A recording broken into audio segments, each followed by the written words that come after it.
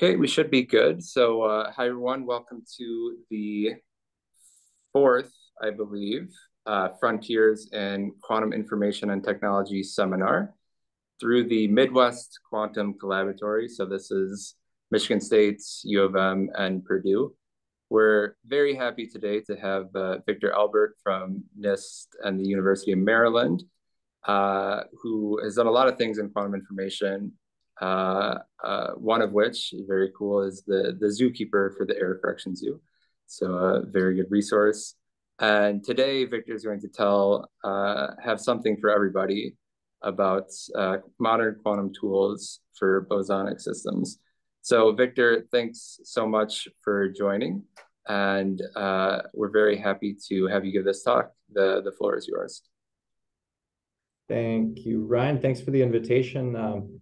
It's a pleasure to discuss, several sort of aspects of bosonic quantum information processing and bosonic communication that we've been working on recently.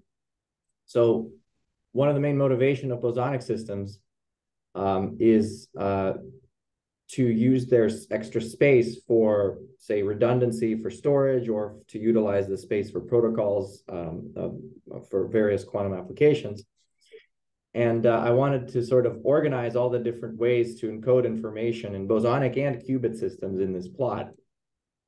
So you typically need to have multiple systems, subsystems, to scale up a technology or a communication protocol. And so those are on the horizontal axis. And the number of states you use per subsystem are on the vertical axis. So if you consider only using qubits, which is the smallest you could use per subsystem, you would have this gray box, which would include some many qubit systems.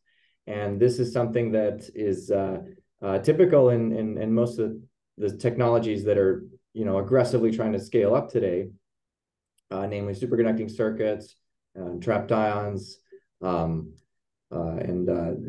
these optical Tweezer-Rydberg arrays.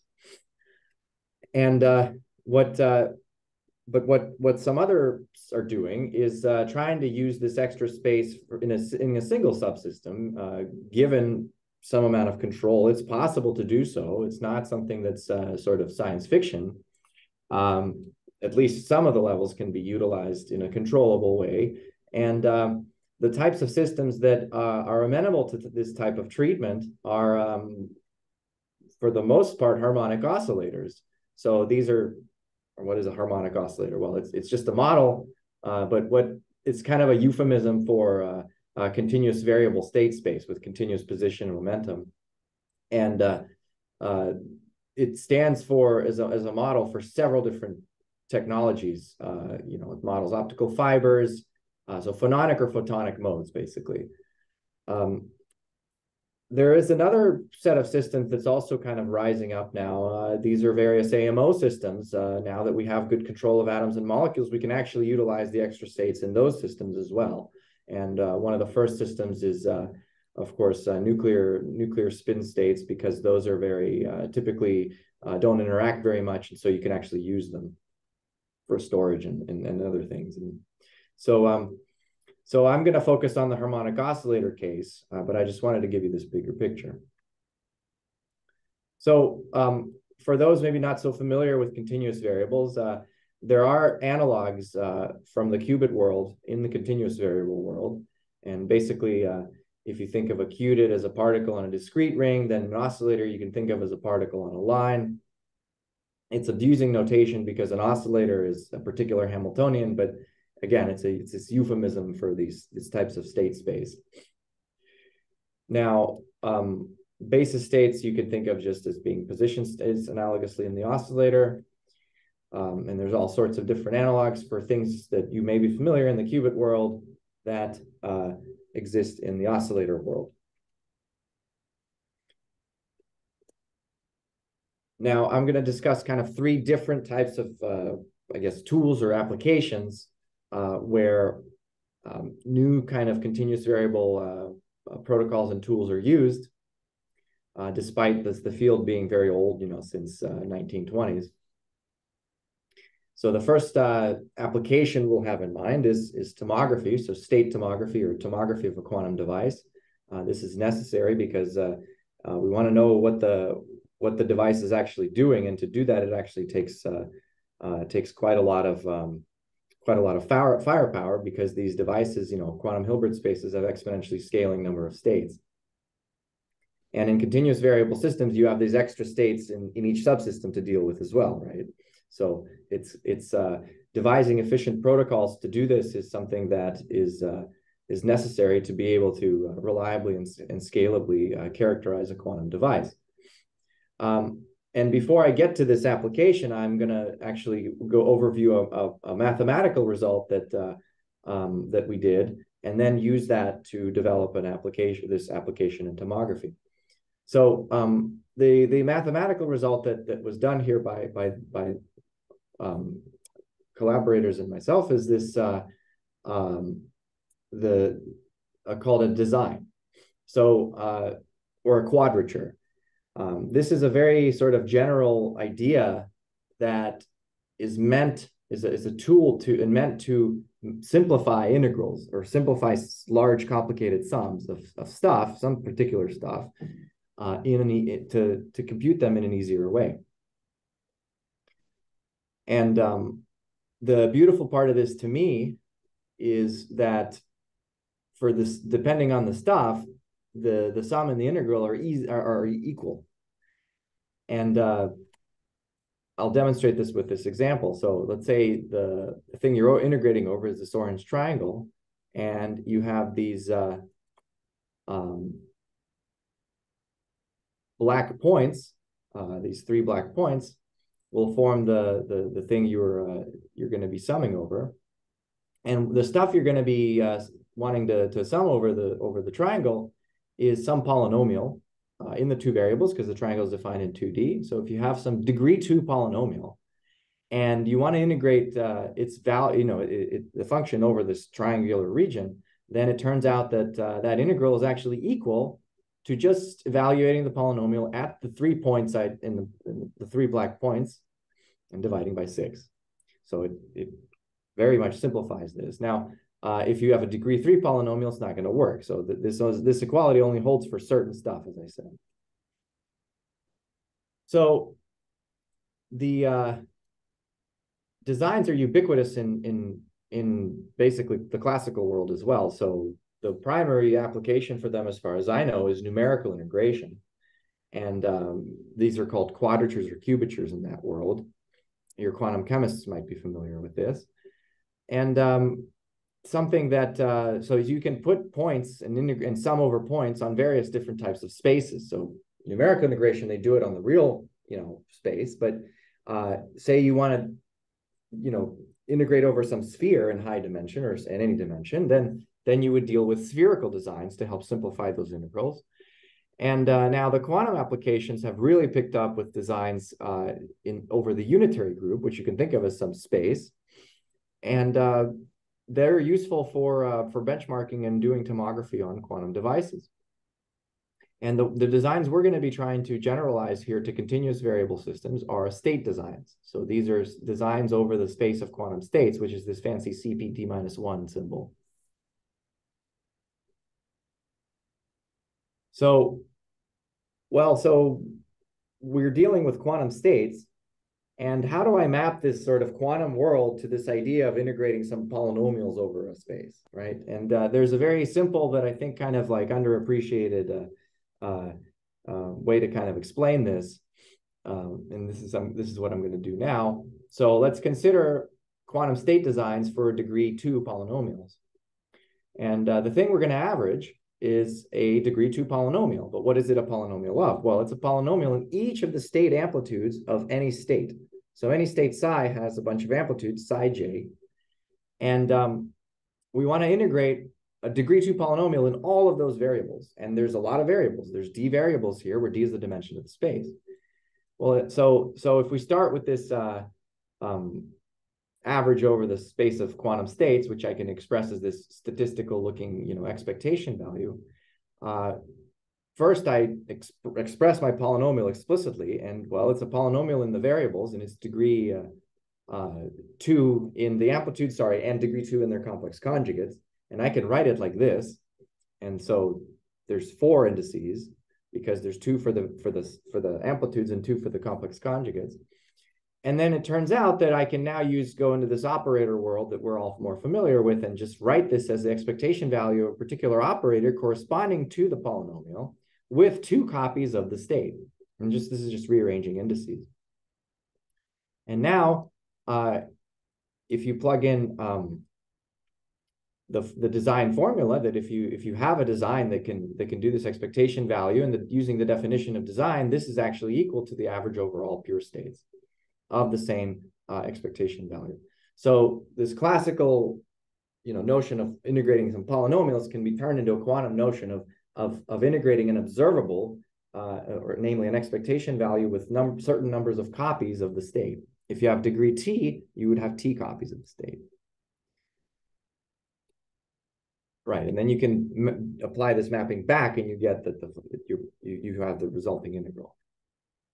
So state designs and unitary designs have been determined for many qubit state spaces, and the primary sort of player here is this Clifford group, which is the group of sort of easy quantum primitives or operations on a many qubit space. And it's very powerful for qubits. It's interestingly not so powerful for qubits, larger dimensional subsystems. And the only work that's tried to extend this to the continuous variable domain is the work by Blumquist, and Turner over 10 years ago. And they showed that Gaussian unitaries, which are the analogs of these Clifford types of operations in the continuous variable world, do not form really a design. So they form a trivial design, a one design. So there's not many polynomials that you can integrate, over the to be useful. And we show that actually it turns out that it's not possible to form unitary designs in any infinite dimensional system. So the power of this Clifford group dies down, but it turns out that you can't, even while you can have arbitrarily strong, meaning high T designs in discrete variable systems, you can't do any unitary designs in continuous variable systems. So all the tomographic applications would have to be done somehow in a different way. And unitary designs are very useful in tomographic applications. So that's the result, and I just wanted to give you some intuition. So where did the designs go? Well, to show this, we have to start with state designs. And the key thing that basically my student, Alexei's student Joe, figured out was that you have to remove normalization. And the reason is if you don't remove normalization, then certain points that are necessary for you to make a state design just simply disappear. So for example, if you have a uniform superposition of states of a d-dimensional qubit, if you take d to infinity, that state will simply go to the 0 vector, right? And if you think of quantum states, if you just look at the diagonal pieces of a density matrices, they form what's known as a simplex. So it's this region, it's a probability thing. They're probabilities, so they have to kind of be in this nice compact region called a simplex. And every point in the simplex, is normalized.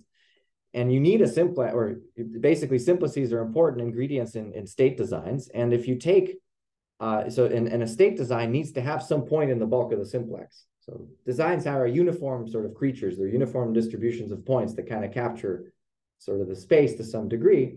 And you need some points in the bulk of the space.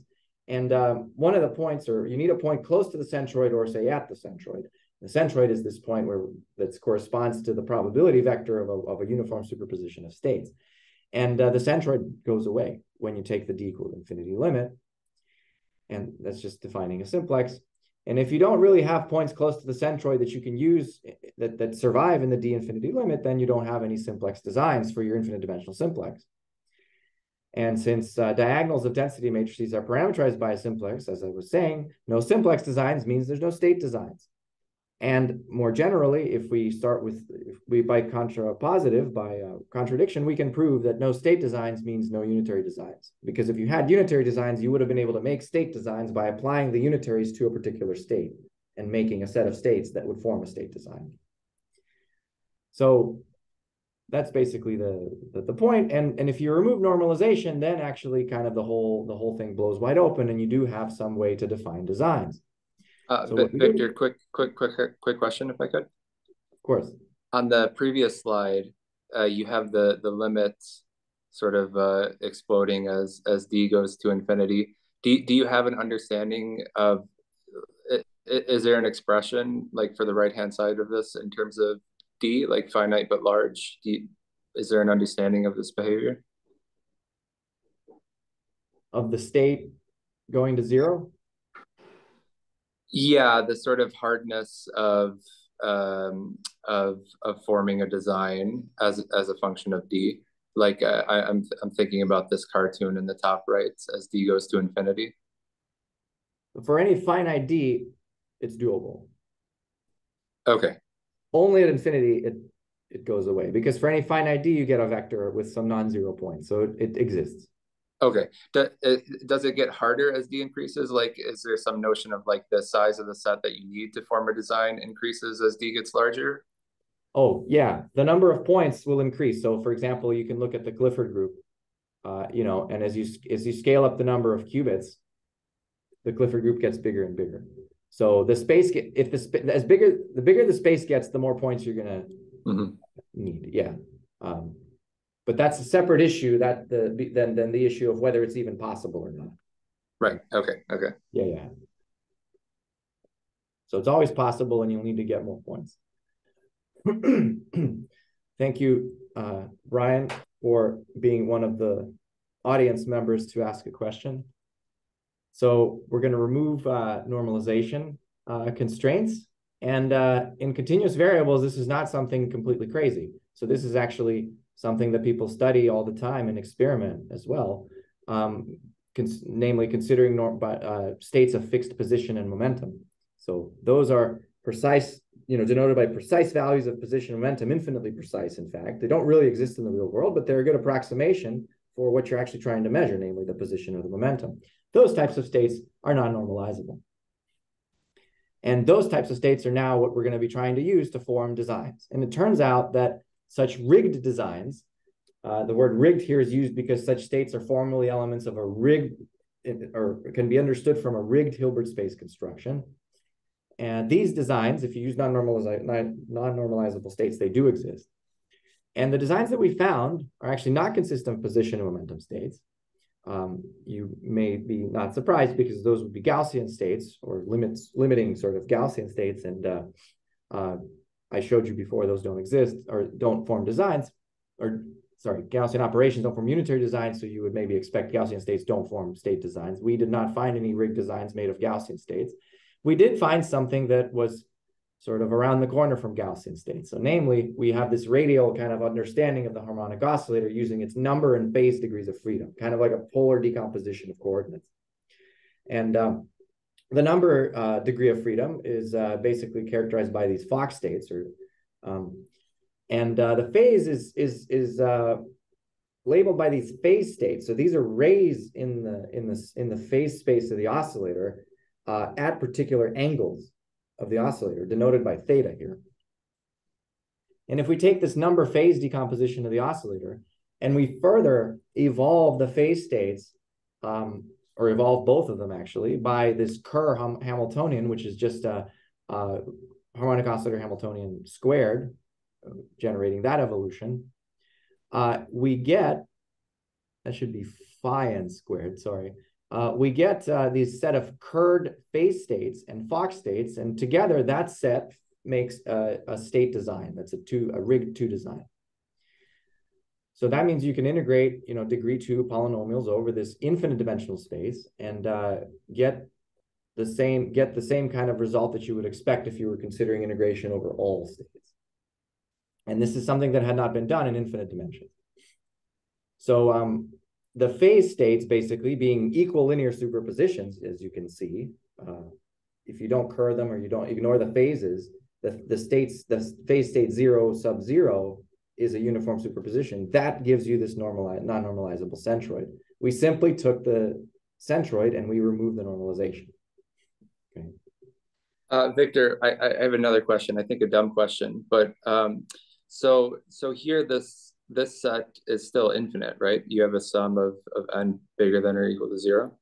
Yeah, you need a non-normalizable state to form a rig design. Okay, okay. Um, oh, I see. But the set on the right hand side is parameterized by theta and phi. Right. And the okay. So this summation is a non-normalizable part. And so can you take like a grid of theta and phi between minus pi and pi as the set to is this what forms the discrete set, the design?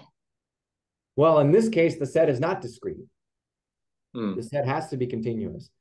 Um, because the infinite dimensional state space is sort of massively continuous. And um, in this case, the integral does not reduce to a sum. It reduces to an easier integral. Oh, okay. I see. Yeah. Okay, thank you. Sure. One application. So here come the application. So the first application is to a relation between fidelities that people utilize in state tomography and experiment and theory for qubits. So qubit state designs allow for this relation between two fidelities of some particular channel that you're interested in understanding.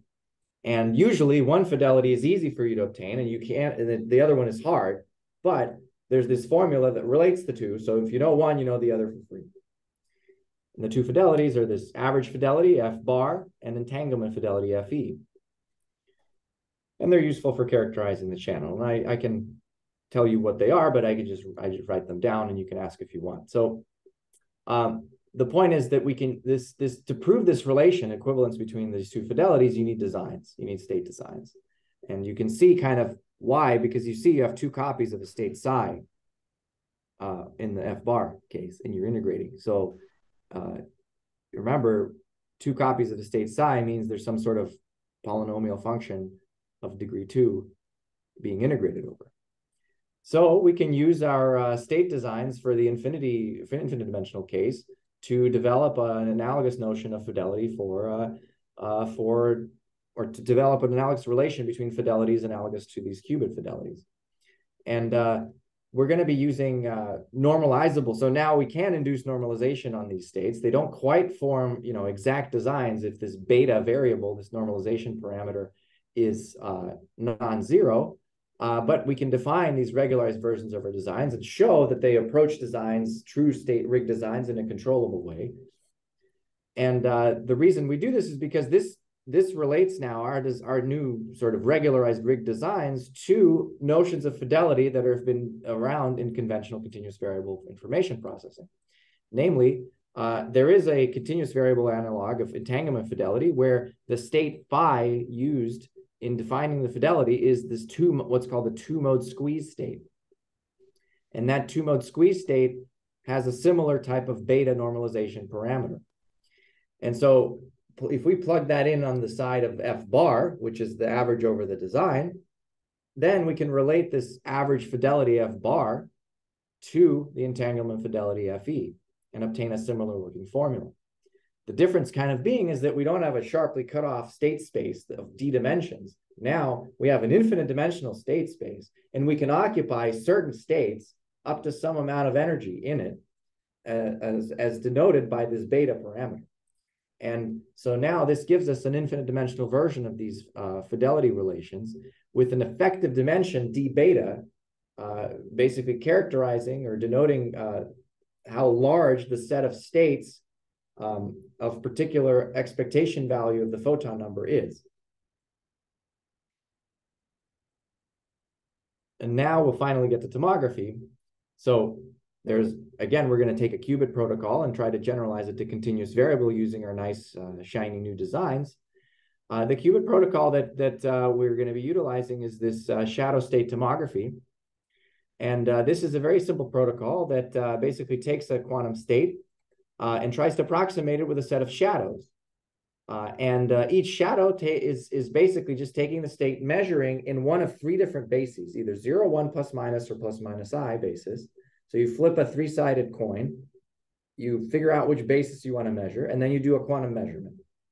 So it's a combination of classical and quantum randomness, and you get a measurement outcome. So you get the type of measurement, and you get a measurement outcome, and then you store those, and you can construct little operators out of them, like as I show here. And it turns out that just averaging those operators gets you the state as the number of samples goes to infinity, which is kind of an amazing thing when you first see it.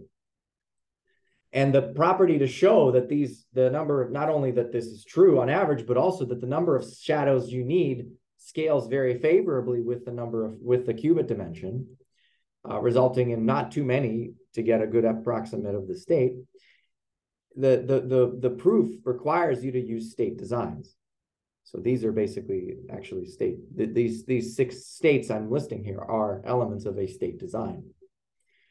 And now that we're armed with continuous variable state designs, we can try to do the same thing, and it works the same way. So it turns out that if you now decide to flip a coin and decide whether you're going to measure in the Fock or the phase state basis, then if you measure in the phase state basis, you flip a continuous coin to determine which Kerr angle you'll need, which Kerr angle phi. Once you do that, you have a complete set of states to use for measurement, and you can measure in this phase state POVM, and then you obtain some outcome. And those give you the state with high probability for a sufficiently large number of samples. And again, it's because of this property that the states form a rig 2 design. So these are not just useful for measuring; they're also useful for this for actual tomographic procedures. As a side point, we can also take this shadow type framework and reinterpret existing tomographic protocols that people know and love from quantum optics in terms of the statistical sort of mindset of shadows. And so if you take some protocol from quantum optics, what it usually does is it expands the state in some basis of operators of arbitrary complexity. The operators are sigma, and the coefficients here are p.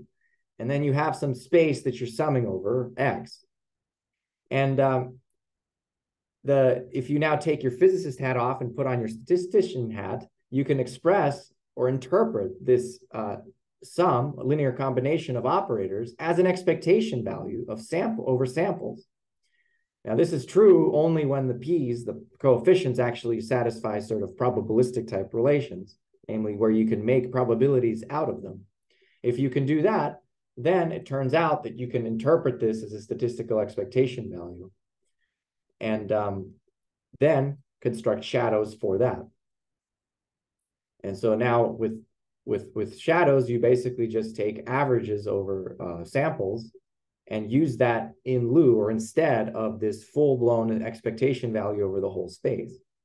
And on average, as t grows to infinite, this winds up packing the whole space, and you get the exact equality for the state.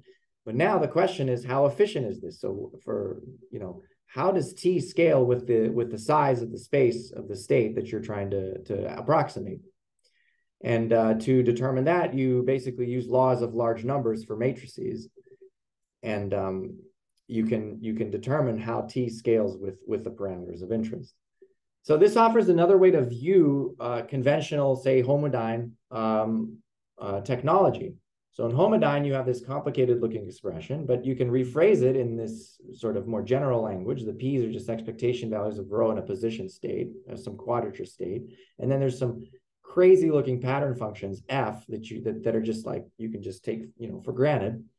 And if you sample these pattern functions, it turns out with high probability, the number of samples t scales with the photon number cutoff n of your harmonic oscillator space as n to the 5th log n. So it's polynomial. And it also scales, depending, you can gauge how accurate this is depending on how many samples you do, because the number of samples scales as 1 over epsilon squared with the accuracy of the estimate. So that ends the tomography discussion. We also have other tomographic protocols we recast into this shadow sort of framework in this other paper that I'll mention at the end of my talk. But now I'll move on to error correction. And I'll have sort of a hopefully lucid tutorial in error correction. The goal of error correction is to preserve messages sent through a noisy transmission channel by encoding the messages in an error-correcting code. Now, this is something that's a very general framework that was started by Shannon over 70 years ago. It's beautiful in that it encompasses both classical and quantum transmission of information, and transmission of both classical and quantum information. So the same framework that was started long ago is basically utilized by us now for our quantum devices. And the framework is as follows. You have a message row that you want to transmit over some time or space distance to a receiver. And you don't want to just transmit the message by itself because it will corrupt the message partially and the receiver won't get the message. So what you do is you encode the message in a larger space to utilize the redundancy of the larger space. You do that using an encoding map or encoder that embeds the message in this larger space in some clever way, such that when you send it through a noise channel, you can the receiver on the other end can obtain the information, can extract the information back out of the noise channel, the other end of the noise channel, such that for the most part the message is recovered. Now I say for the most part because it's never going to be recovered perfectly, but for all intents and purposes, right now it's being recovered over the internet, and you're hearing my voice without much corruption, so error correction works. So this has been used a lot. Various different error correction protocols have been used a lot in distributed storage, in wireless systems, in broadcasting, in cellular communication. And of course, we use this type of paradigm to transmit and store quantum information in our quantum memories and our quantum networks. So here's a bird's eye view of error correction. So we have this protocol to try to redundantly encode, and there's various different ways to encode. And the space that you're encoding your classical bits or more generally classical structures is called an alphabet. And classical code words are basically elements of an alphabet.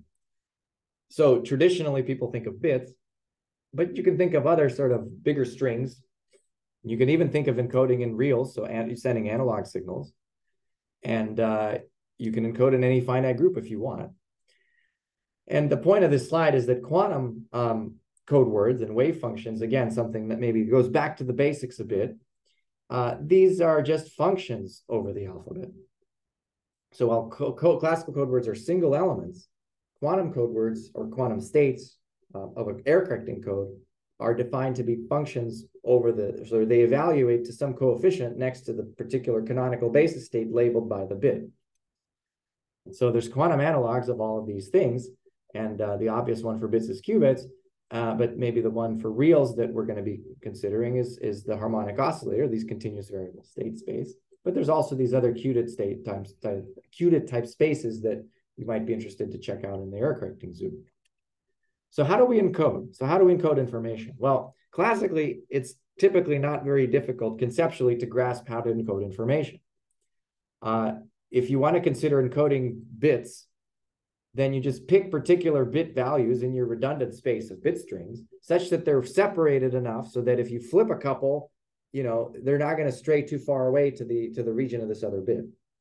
So if you in this cube geometry, Hamming cube geometry, you see if you flip one bit, the all zero bit stays in its what's called Voronoi cell, meaning it's closer, the set of points closer to the all zero bit than to the all one bit.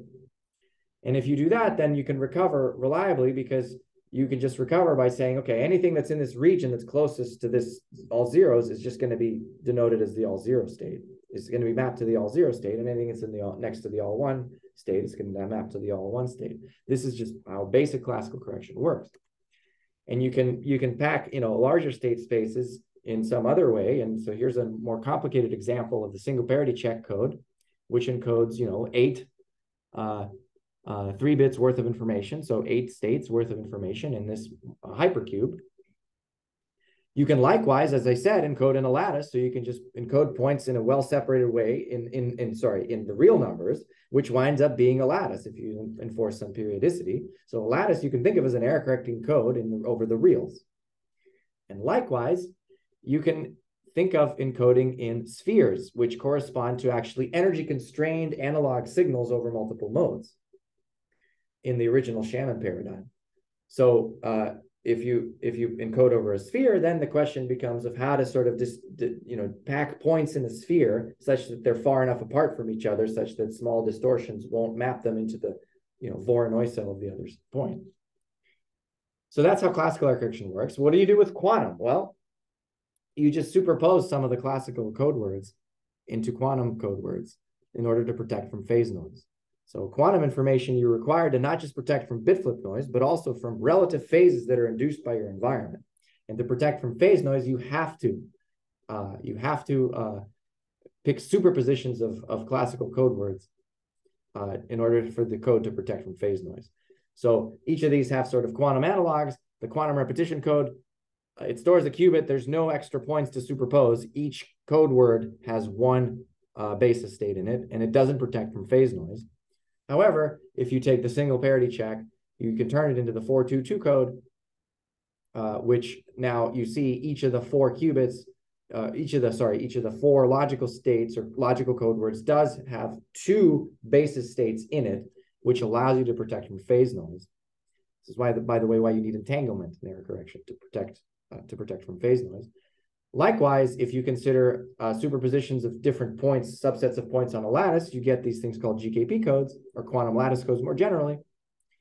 And what we did in this recent work is generalize this to spheres and figured out ways to try to take superposition of points on a sphere to get these quantum spherical codes. Okay, so the work that we've been doing, which helps with well, I'll give you the application a bit later, but we developed this general class of quantum spherical codes, which are analogs of classical spherical codes. And it's general in the sense that you can apply this method of constructing codes to any configuration space that takes values in a sphere in the quantum world. And that, of course, includes most prominently the coherent states, but it also includes all sorts of other coherent-like states, and also spin coherent states, which are sort of applicable to nuclei, to large nuclear systems, and also even just molecular position states, namely the orientations of a molecule, a diatomic, are labeled by a point on a sphere, right? So any sort of spherical configuration space is amenable to these codes. And as usual with quantum error correction, there's two types of phase noise. There's noise that rotates points along in the sphere, and that's quantified basically by this Euclidean distance, minimal Euclidean distance between points making up each code word. And also there's phase noise induced on the sphere, which corresponds to the environment trying to measure a potential function over the sphere, a potential function that takes different values at the different points of the code. And that's how the environment could try to sniff out by taking expectation values of the code in the code words of some potential function. And you can then characterize these potential functions using some spherical harmonics or some polynomials. And for bosonic modes, it'll be easiest to characterize them in loss and gain, in terms of loss and gain operators. So that's what I'm going to briefly discuss for the rest of the talk. So the main sort of playground for these spherical codes that has, I think, the most applicability is the CAT code. So is the coherent state codes. So what we've generalized here, if we apply this framework, is the following. So what's been known before is CAT codes for a single mode, which are just each code word is defined by some set of points, and they're superposed. So the red points are superposed, the blue points are superposed, and that gives you a logical code word of a CAT code. And the points just make up the vertices of a polygon, a square or hexagon, etc. And what we've done is finally been able to sort of map this or generalize this to multiple modes, where now you can look at higher dimensional polytopes and superpose their vertices to get more codes that perform better. And there's lots of different fun polytopes to choose from, and including ones in higher dimension, because an n mode phase space is 2n dimensional, and so you have to look at 2n dimensional polytopes. So I'll just review here briefly the math that in terms of what coherent states are. So coherent states are basically just little Gaussian blobs in the harmonic oscillator position phase space, and they're characterized by their center, which is a complex number alpha. The overlap between the coherent states depends on the Euclidean distance between the 2 points characterizing the centers of the coherent states, alpha and beta. It's an exponential of the Euclidean distance. And as much as you'd like it for the qubit paradigm of Pauli matrices to transfer over to this world, it doesn't. However, there is something that comes close, namely the lowering operator admits the coherent states as right eigenstates. So when you apply a lowering operator to the coherent state, you get out the number alpha that labels the coherent state. And I don't know why it didn't render, but it should be alpha sub j on the right-hand side there. Your X-type operators, Pauli X matrices, do kind of survive in the form of these rotations that allow you to rotate a coherent state to some other value in a way that preserves this norm. And more generally, for the N-mode case, it corresponds to a passive linear optical transformation. It's like a beam splitter or a phase shifter applied to the vector alpha, which rotates it to another point on the sphere, defined by the norm of alpha. So what we're going to do is we're going to impose this unit sphere constraint and look at how we can define points on a sphere to make codes. So for the simple example that has already been known, as I said, each code word is a superposition of a constellation of points, a logical constellation or a code word constellation. In this case, there's only 2 points. And rotation protection is quantified by the minimum distance between the points, which I'll take to be the square root of the Euclidean distance. So that's how much protection against sort of dephasing and rotation noise is by the code. And because there's 2 points, this code can actually detect and correct 1 photon loss or gain. And so that's the protection of this code. But now you can imagine, of course, taking more superpositions, more states into superposition to make a polygon. And the more states you take, the smaller the resolution becomes. So the less rotations you can protect against, but the more losses you can protect against. So there's a trade-off. You want to protect against more losses, you pick more points in the constellation, but then the price you pay is a lower resolution and therefore a lower degree of protection against rotations. Just like phase and bit flip noise for codes over qubits, there's going to be a trade-off. And there's, as I said, there's these Z-type operators and their powers will actually give you stabilizers and logical operators for the code. So A squared, if you look at how A squared acts on the code, it'll actually transform one state into the other. Or sorry, it won't transform. It'll be a Z-type operator. So it'll spit out +1 basically and -1 depending on which code word it acts on. And then if you square that, you get a to the 4th, and that thing leaves both code words invariant, evaluating to alpha to the 4th, because the points are roots of unity, 4th roots of unity. So those are your Z-type operators. Your X-type operators for the code are actual rigid rotations, right? You can imagine rotating by 90 degrees, and then the blue dumbbell goes to where the red one is, and vice versa. So that's your logical operation. That's your logical kind of Pauli operation. And then a stabilizer is a 180-degree rotation, right? Because both dumbbells are invariant. So now let's go to something that we were developing. And now we look at a 2-mode constellation. So now each point on the constellation is actually a vector of 2 complex numbers, defining coherent states over 2 modes.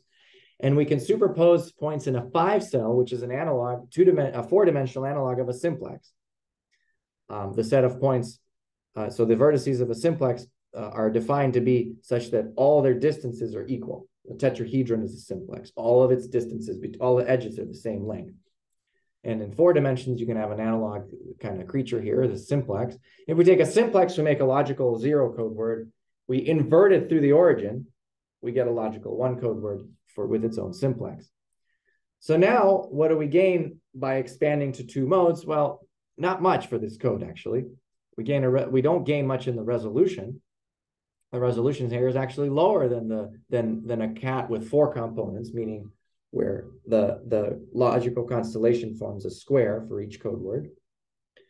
However, it does detect one more loss than the 4-cat code and corrects as many losses as the 4-cat code. Its Z-type stabilizers are now 2-mode monomials, and there's actually two 2-mode monomials that you need for this simplex, a squared b4, a cubed b. So the overhead here is higher at not much of a gain in error correction. But I just wanted to let you know that all of these types of stabilizers and logical operators do transfer to multiple modes, to these other codes. What's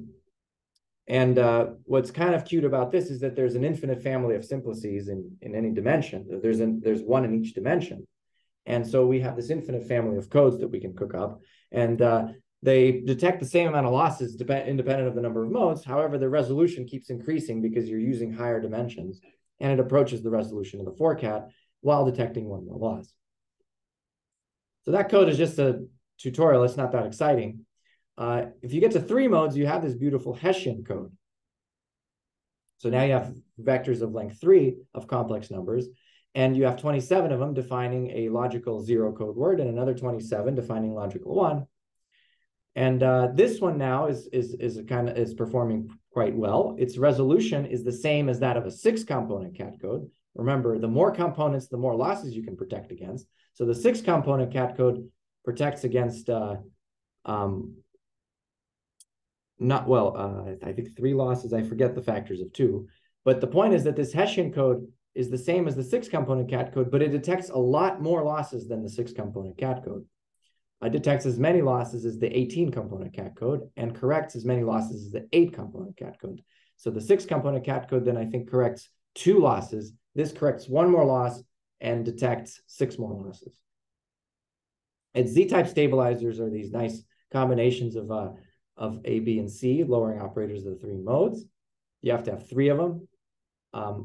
The Z-type logicals also exist. They're again some monomials. Now you can start including the raising operator. When you project it into the code, you get alpha squared, or alpha star, sorry. And you also get a Z-type logical operator that spits out the sign of depending on which code word it acts on. What's interesting about this code is that if you look at you can see if you look at the degree of the polynomials forming the Z-type stabilizers. Now this code can detect 8 losses, which means it can detect an operator such as a to the 8th. But notice that the degree of the stabilizers is less than 8. And this is something, well, and moreover, the degree of the stabilizers is less than that of the logicals. So some of the stabilizers here are degree 3, while the logicals are degree 9 or degree 5. And this is should be reminiscent of the surface code. The surface code has logicals that are these, strings, large strings, while the stabilizers are just weight 4. So the Pauli weight of the stabilizers is much less, or the stabilizer generators is much less than that of the logicals. And this has not been seen before in the cat code world. And this is the first code that we saw that does this. So it's sort of like a quantum feature. If you flip the parity of all 3 modes, that's a logical, very easy X logical. And then if you want to do, what is this code stabilized by? Well, it turns out that it's stabilized by a non-abelian group of Gaussian type cyclic permutation operations and phase shifts by cube roots of unity of each mode. This group is the stabilizer group of this constellation of states.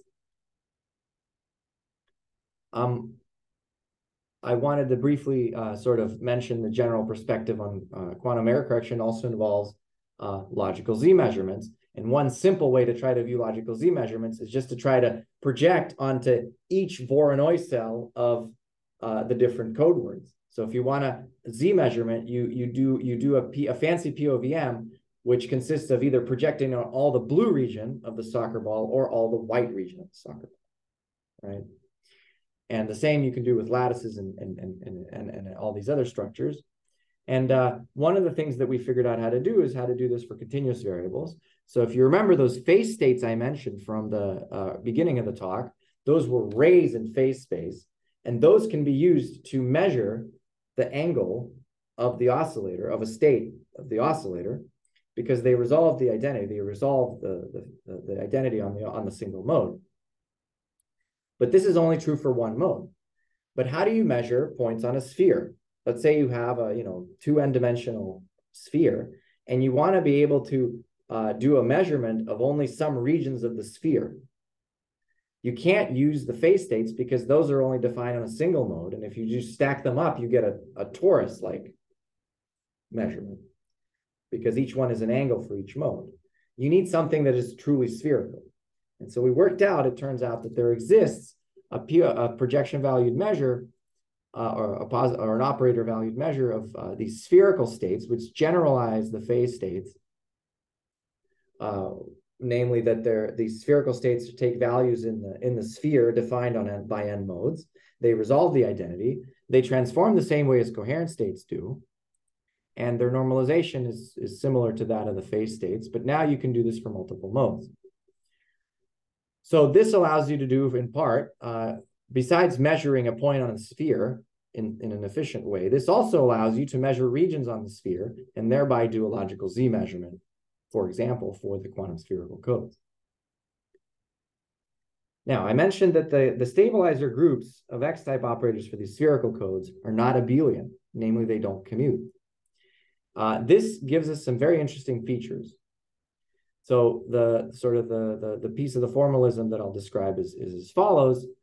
For the polytope cat codes, each polytope that makes the code word, whose vertices make up the code word, has some symmetry group. So if you have a triangle, right, like for a cat code, its symmetry group is the group of rotations by 120 degrees. We're not doing reflections here because those are not unitary. So this group of rotations is Z3. And if you stack two triangles together to make the full polytope of the code, because each code word now participates in that polytope, you get Z6. And these are the groups that we are picking out of to figure out what our stabilizer is. So the stabilizer group in general is something that acts on the full code polytope, but it acts in such a way that it leaves each code word polytope in its same location. So it doesn't permute the code word polytopes when it acts on the code polytope. And while in the cat code case, everything is abelian, so everything is basically there's, the whole Z, half of the Z6 group is a stabilizer. In general, each code word polytope comes with its own manifestation of the symmetry group, and they're related to each other by conjugation. And so the stabilizer group for a non-abelian quantum spherical code is actually the intersection of all of those logical polytope symmetry groups. And that intersection can be small or it can be large. So here's two, and so once we find the stabilizer group, then the rest are just logical. So we can determine the logical group easily after that. So what's interesting here is that this stabilizer group can be very large or very small. And it gives us kind of a gate stabilizer trade-off. The more stabilizers we have in our polytope group, the fewer gates, and vice versa. So if in this example, we have a large stabilizer, which means we have a small logical. It's our Hessian. What's the symmetry group of the Hessian of the polytope formed by both code words? Well, it's this thing. It's got 1296 elements. It's some Coxeter group. Now, which elements of it leave the individual code words invariant? Well, half of the group, 648 elements are stabilizers. This includes those beam splitters and phase shifters I mentioned before. So what's left? Well, you divide one by the other, you just get one logical. It's the X-type logical pally that I mentioned before. So lots of stabilizers, very small logical group. What about another example? Well, here we'll have a small stabilizer and a large logical. So we have now we're going to encode a 5-dimensional logical qubit. And for each element of the qubit, we're going to encode it in a 24 cell. Okay. And we're going to have 5 24 cells, and they're going to make this thing called a 600 cell. It's kind of like an icosahedron, but in 4 dimensions. What's the symmetry group of an icosahedron in 4 dimensions? Or this hypericosahedron? The binary icosahedral group, 2i. It's got 120 elements. How many of those leave the thing invariant, each 24 cell invariant? Actually, only 2. Nothing, the identity, and some, I think it's maybe a parity again. I don't remember. Divide, you get a representation of the full icosahedral group with all of its 60 elements acting as a permutation representation on the 5-dimensional QDIT formed by the 5 polytopes. So you get a very large gate group here. Now, what's interesting about this is that these types of gates, as rigid rotations, they're basically fault tolerant because they preserve all of the code properties. They preserve the resolution of the code and the points in the constellation because they rigidly rotate. So they're basically analogs of fault tolerant gates for quantum spherical codes. And what's cool about this is that the icosahedral group can be realized only using 2 modes here. This is a 4-dimensional space, so it's 2 modes. So while this doesn't give you a lot of stabilizers, so it's going to be tricky to do error correction using stabilizer formalism, this does give you a lot of logical gates in a way that many qubit codes struggle to give you with sort of similar amount of subsystems. You can't get this with 2 qubits. You can't get any correction in 2 qubits at all. Okay, I'm probably not going to be able to cover communication. We have a few minutes left. I think at some point I'll lose the room, but if you want to try to quickly go through it. Okay. Yeah. Right. So now I'll quickly cover some of the communication aspects of this continuous variable stuff that we've been doing. And it, again, stems from error correction. So you have, now we're going to focus back on codes on a lattice. Instead of looking at how to pack a sphere or a circle, we're going to look at the left panel here, and we're consider using lattices. Now, and immediately I'm going to say something very abstract because, well, yeah, because I don't have too much time for this. But basically, while I've looked at spherical codes, which deal with rotations, lattice codes deal with translations. And those translations are basically analogs of the conventional Pauli matrices. They're much more faithful analogs of the conventional Pauli matrices for qubits. And so this class of lattice codes, or GKP codes, is very much as a relative of the qubit class of codes called CSS codes, or CSS stabilizer codes.